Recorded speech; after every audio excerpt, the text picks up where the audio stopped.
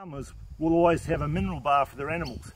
Seems that animals intrinsically know when they're deficient in a mineral, so they're able to just help themselves when they need one. Of course, when pregnant women do that when they feel like they need earth because they're feeling nauseous, it gets classified as a psychiatric illness called pica, but it's really just them somehow remembering in their genetic makeup what they should do when they get sick. I think for most of us now, we're so far from our ancestral heritage that we've lost that skills, but animals haven't. And one of the critical minerals we always leave out in a mineral bar is copper.